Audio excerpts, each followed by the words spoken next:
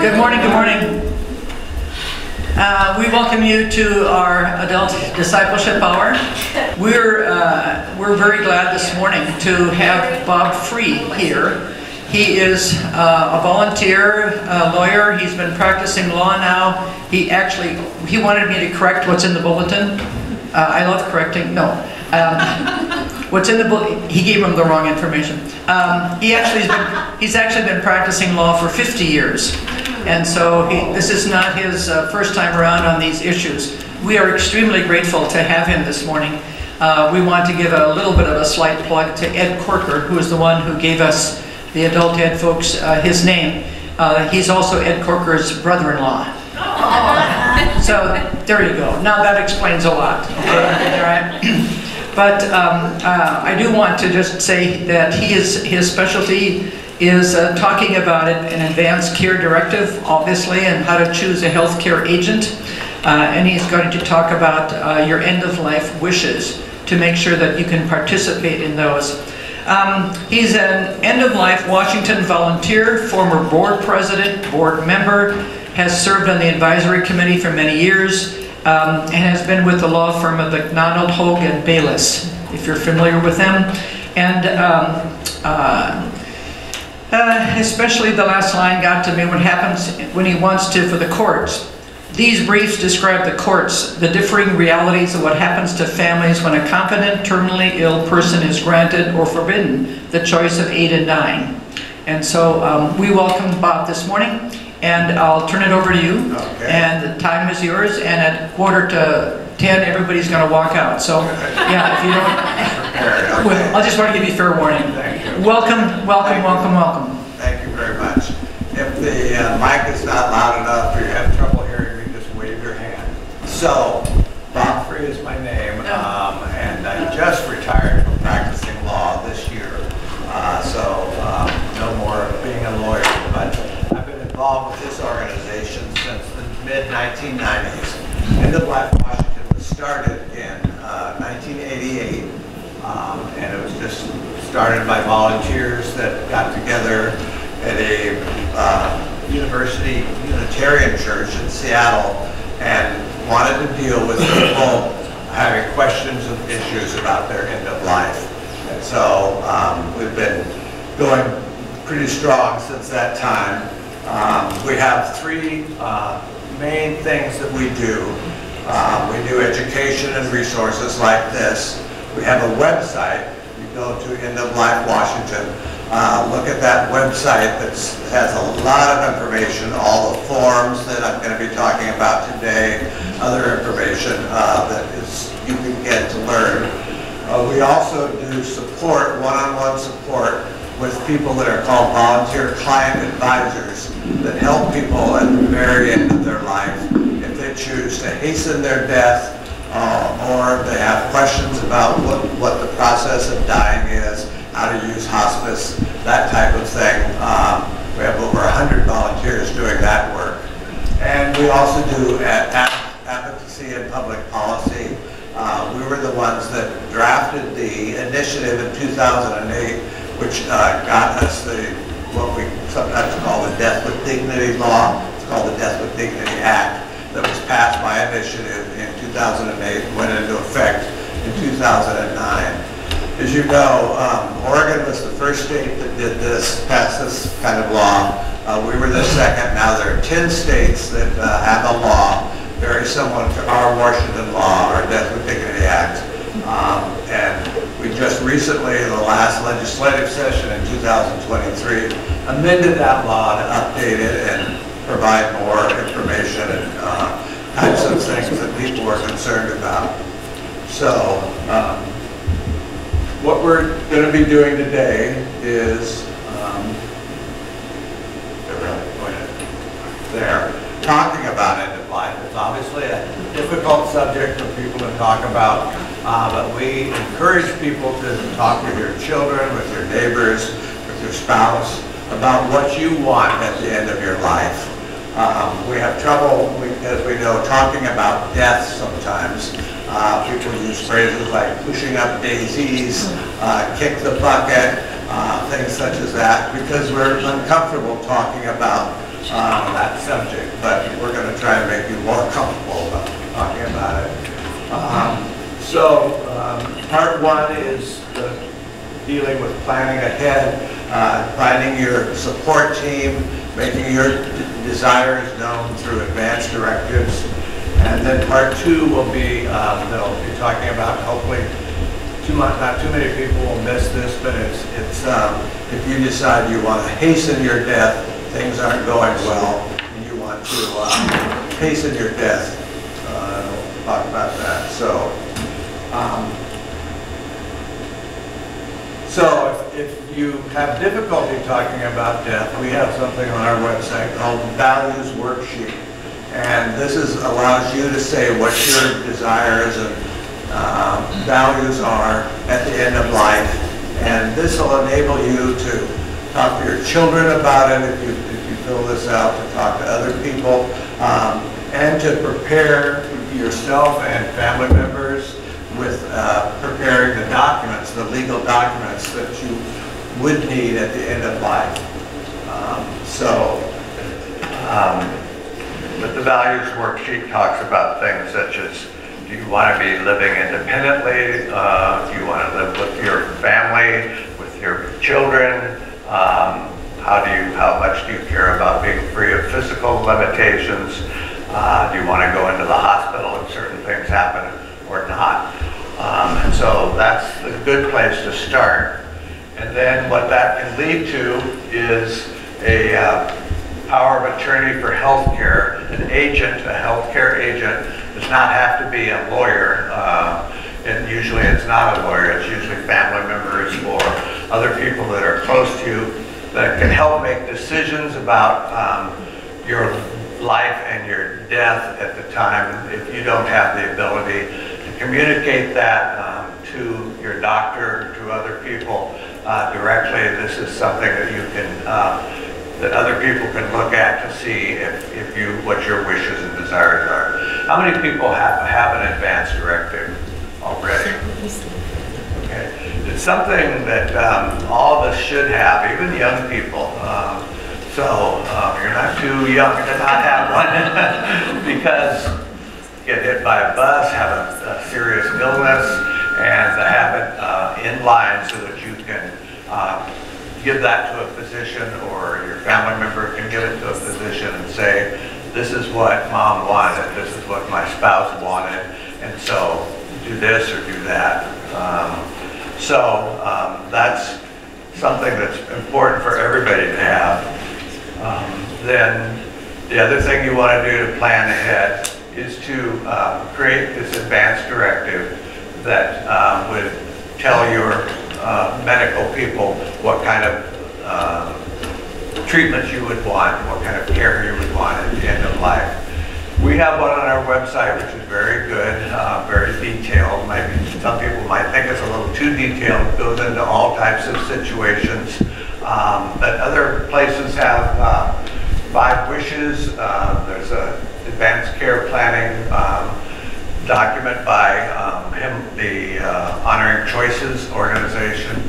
So you don't have to use one on our website if you don't have one, but it's important that everybody have one. And you appoint in that document an agent that will speak for you if you're not able to speak. If you've had a stroke or a heart attack, you're in the hospital, and this document would be something that would help your doctor know what to do. So when you complete your advance directive, you want to make sure that it's signed correctly, that you have it witnessed by, have it notarized or witnessed by two people, not your doctor, not a family member, but someone else that would validate that you have signed this and this is what your desires are. You should only have one because you don't want several of them lying around in confusion about which one did mom fill out.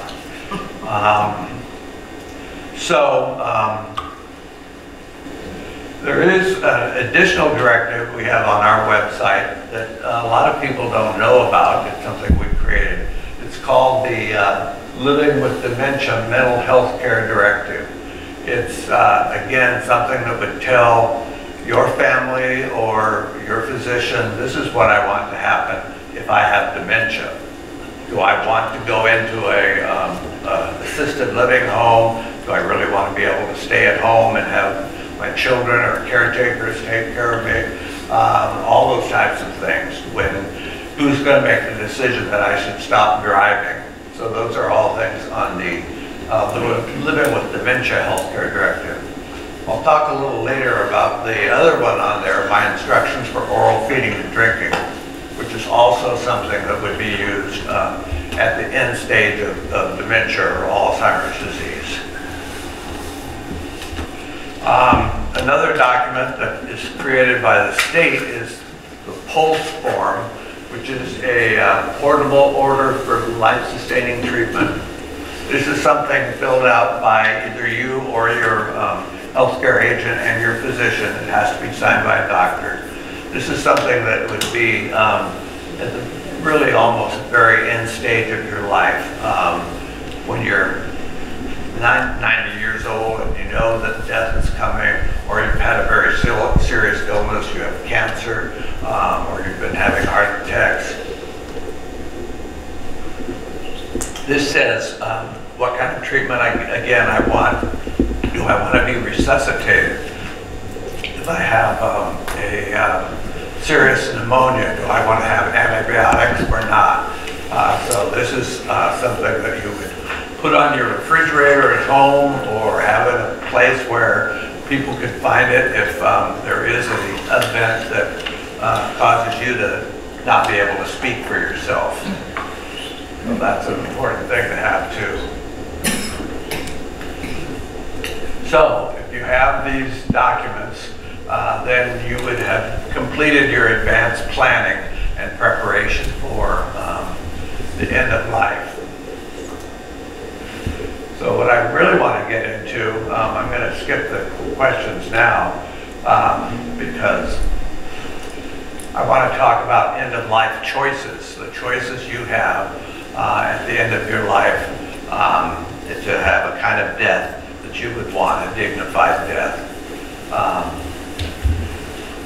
So the main thing we tell people, and people don't sometimes know this, is you can refuse treatment. You know, you don't have to continue the chemotherapy. You don't have to take the medication for heart attacks if you think that death is going to come and I want it to come naturally. You don't have to accept treatment. If you do decide you want to stop the curative treatment, there is something called palliative care, which is taking care of you and making you comfortable at the end of life, and that you, even with or without trying to cure you at the same time. But if you are facing death fairly soon, if it's within 6 months, according to your doctor, then you can go into hospice.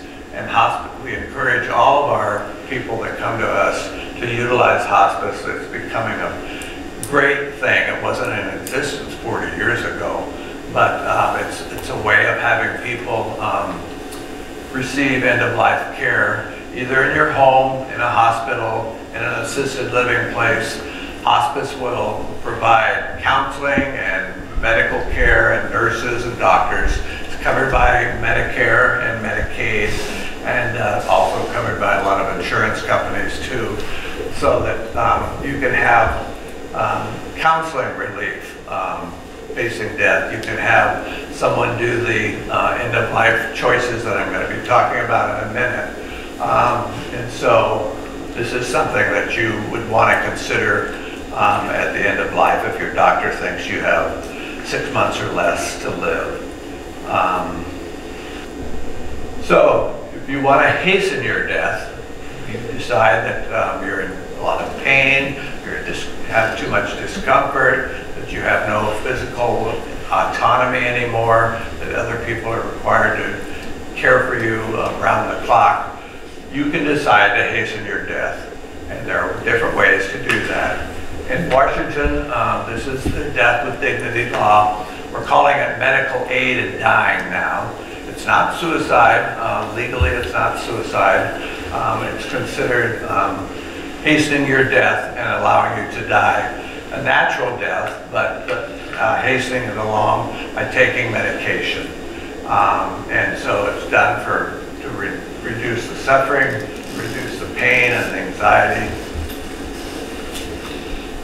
The Death with Dignity Act has these qualifications. You have to meet these qualifications to be able to have your doctor write a prescription so that you can take some medication that would hasten your death and to die within minutes or at least within a few hours of taking the medication. Again, it has to be a terminal illness with less than 6 months to live. Right now, you have to be a resident of Washington State. We think that's going to go away. It's gone away in several other states, and so, but the doctor is going to ask you, are you a resident? Are you 18 years of age or older? And are you capable of self-administering the medication to make sure that somebody isn't pushing this on you so that you don't really want to do this? You have to be the one to swallow the medication, or even if you have ALS or another degenerative disease, that you can take the medication by pushing a pump on your feeding tube or some other ways. We have a mechanical device, but you have to be the one to make that final decision. In Canada, the doctor can give you a shot to help end your life right away, but in Washington State and all the U.S. states that have the laws, you have to be able to self-administer. There has to be 2 doctors, providers, or nurse practitioners or physician assistants that say that you meet these qualifications. You have a terminal illness of less than 6 months. You have decision-making capacity. If you have serious dementia, you don't know what you're doing. A doctor's going to say, I'm sorry, I can't give you a prescription because I don't believe you understand what's happening to you. So those are the qualifications. The story that I wanted to tell you a little about is about Christine, one of our clients that had a very serious breast cancer in 2012. She was able to do chemotherapy and the cancer went into remission. But about 8 years later, it came back very strong, very forceful, and she said, I don't want to go through that chemotherapy again. I don't want to have all of that discomfort. I want to end my life by using the Death with Dignity Act and to take the medication. Those are her 2 daughters. They were able to be around her at the end of her life. They were there when she took the medication. She had a very peaceful death that stopped the pain and stopped the problems that she was having from the cancer. And she was very happy to be able to use the law. So if medical aid in dying is not an option, that you have more than 6 months to live, or that you don't have real capacity to make that decision, there is something called voluntarily stopping eating and drinking. VSED, and this is something that we help people do, not as much as medical aid in dying, but this is, you choose to hasten your death by stopping eating and drinking. It takes 1 to 2 weeks to die if you do this. It's not easy. It takes a lot of willpower. You need people to support you. Your doctor has to be supportive so that if you need a medication to deal with anxiety that you're having, all those types of things. So, but it is a voluntary legal way to hasten your death if you decide you want to do that. This is a story about Jeff, the man in that picture that was one of our clients that had a serious degenerative disease, and it was taking away his ability to walk, to swallow, to talk, and he decided as soon as this disease started coming on pretty strong after 2 years that he wanted to hasten his death by voluntarily stopping eating and drinking. So he had all those people around him support him. Yeah, it took him a week and a half to die. He He never changed his mind. He never started eating again, and he was able to have a peaceful death. His caretakers, his hospice caretakers, said it was one of the most peaceful and beautiful deaths that they had ever imagined or ever seen.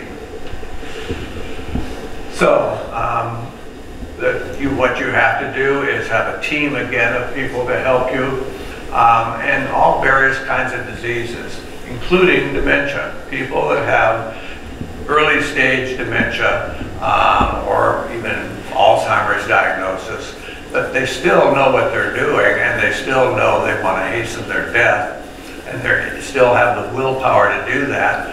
This is an option for them as well, particularly if they're not going to have that 6-month diagnosis with dementia.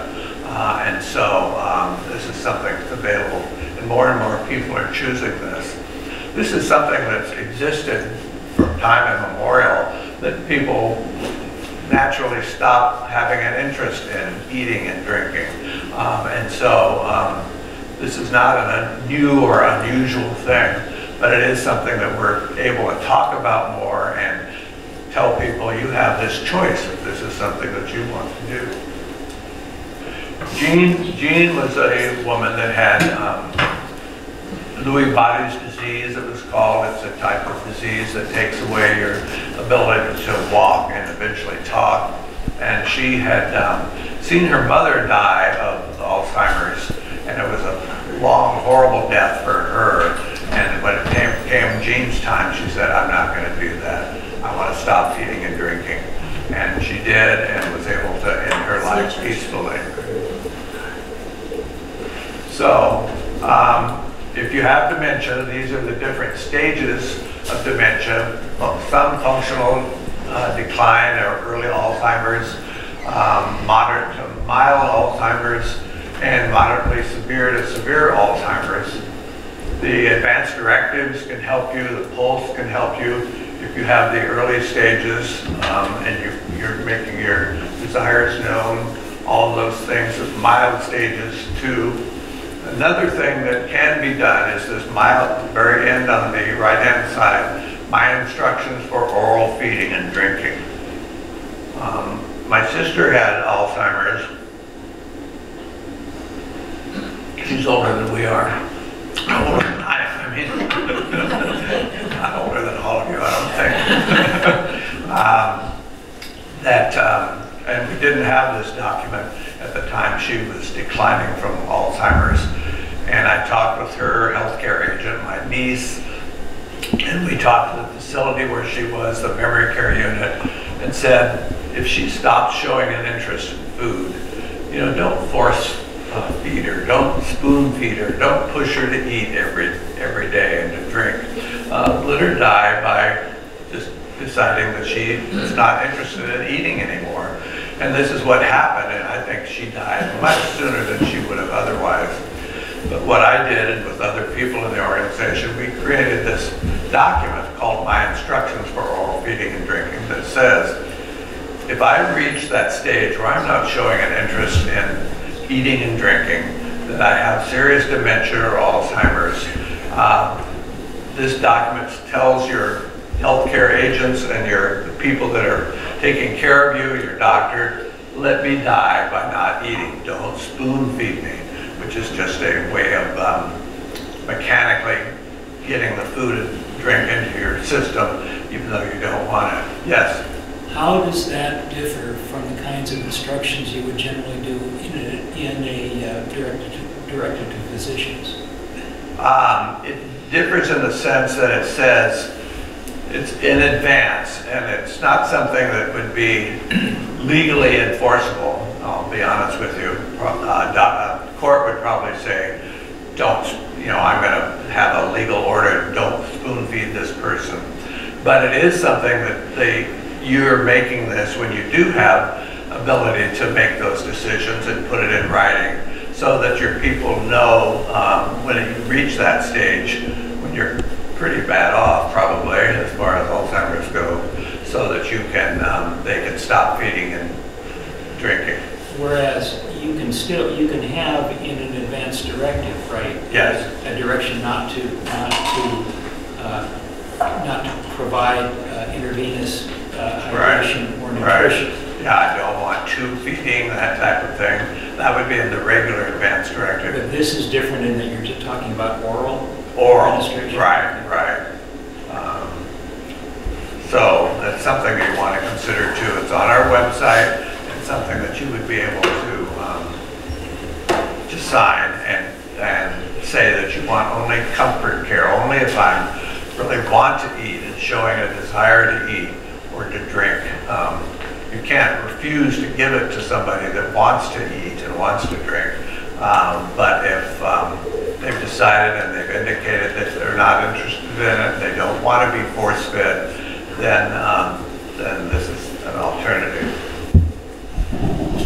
So I've actually gone through this faster than I normally do, but I wanted to save time for questions. I know several of you have to go to choir practice, or those people maybe already left. But so are there any other questions that people have about these things? Okay.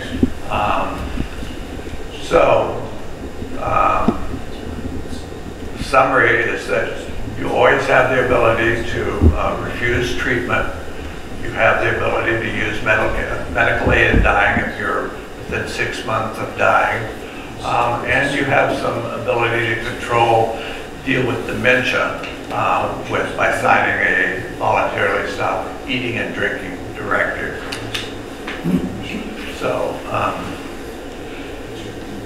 most important step, as we said before, is to get the healthcare agent and your healthcare team in line, and to know who's going to support you at the end of life, and to have these documents in place to show that you've been planning ahead.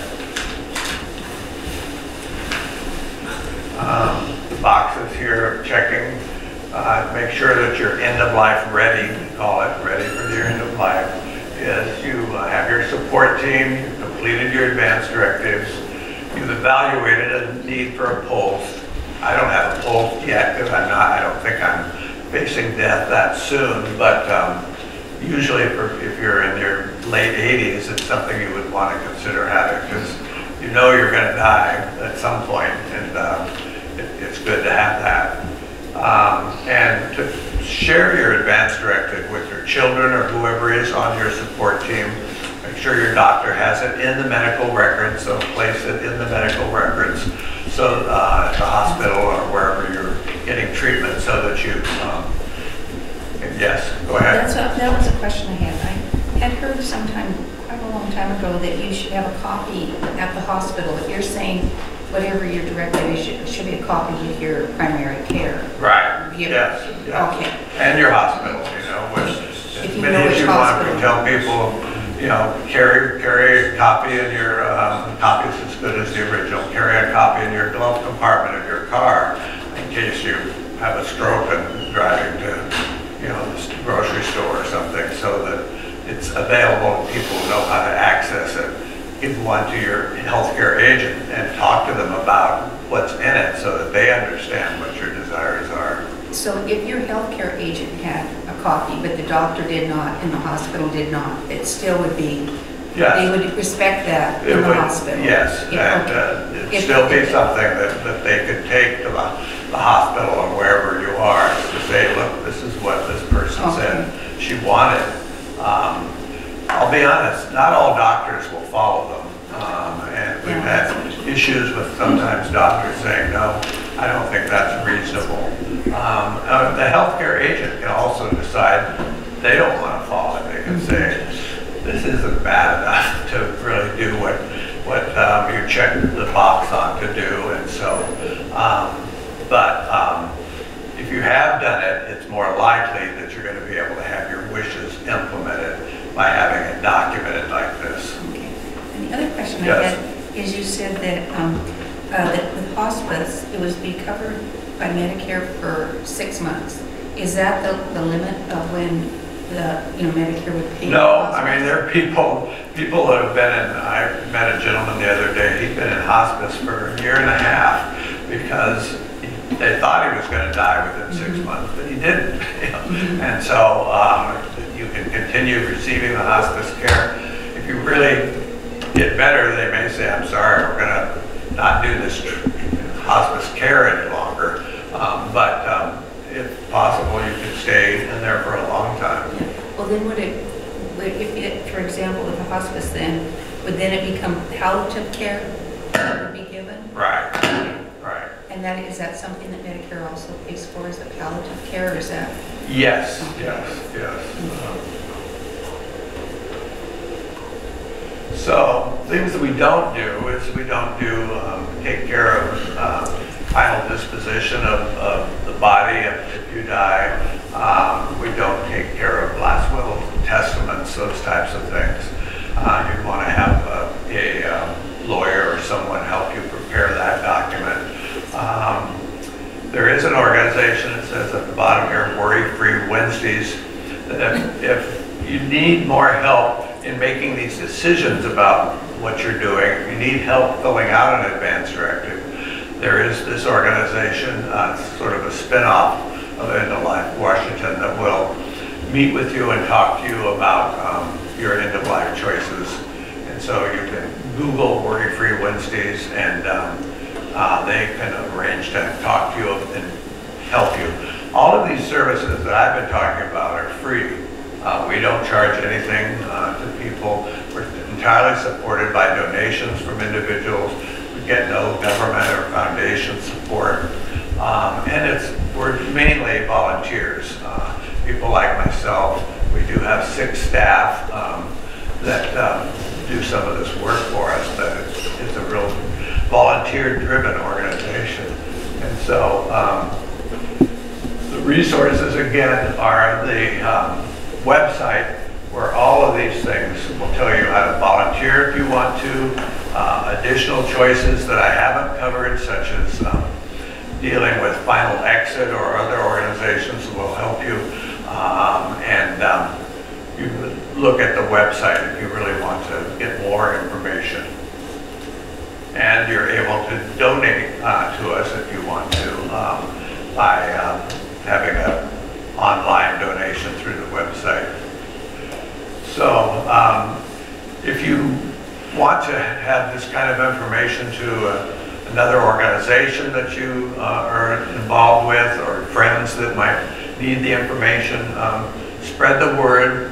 We have online Zoom meetings every 2 months, every month, twice a month, which goes through this information like I'm doing right now for people that don't have an organization, they don't come to it live, but they want to receive the information. So tell people about that and spread the word about these things.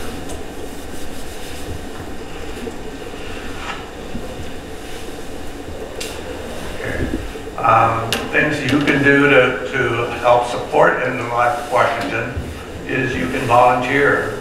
We provide training to people to do the educational presentations, to become a volunteer client advisor, to go out and talk to people at the end of life that are going to consider medical aid in dying. Our volunteers will be there on the day of you take the medication to make sure that it all goes smoothly. Some hospices now are getting much more involved and will be able to help you if you choose medical aid in dying, death, with dignity. Not all hospices will, but some will, and we encourage people, ask that question before you go into hospice. I'm thinking about medical aid in dying. Will you support me if that happens? And if they will, great. That would make it much easier. They provide the doctors. You wouldn't have to go out and search for doctors. But we have a lot of people that belong to a Catholic healthcare institution, and their doctors are prohibited from being involved in this type of thing. They're not able to do the diagnosis or to write the prescription. But if people come to us, we are able to find a doctor, a volunteer doctor, that will help you. We have over 40 volunteer doctors, mostly retired physicians, that will help you through this process, again, at no charge. The only charge is the paying for the medication, which is about $800. It's expensive. It's a compound medication that the volunteer plan advisor will mix right before you would drink it down or put it in the feeding tube. And so that's possible. So, yes. So any other questions? Yes.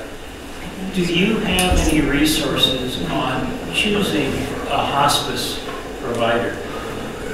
I mean, no, not really. We're compiling a list. One of the changes to the law in the 2023 legislation was that hospices now are required to say what their policy is about using the medical aid in dying, as hospitals are also required to put their policies public. And it's just now they have to do that, and are going to put on our website a list of the hospices that will support you, so that you can go there and see, which one is the kind that will support you. So that's just coming on right now, because before people didn't know. You didn't know.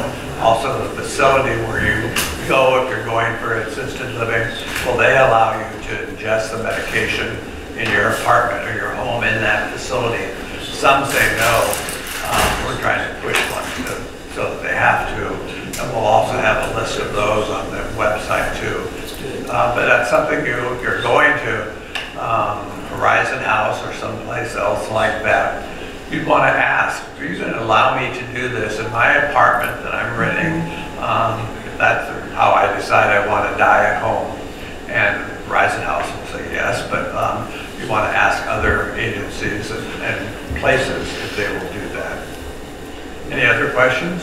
One other question.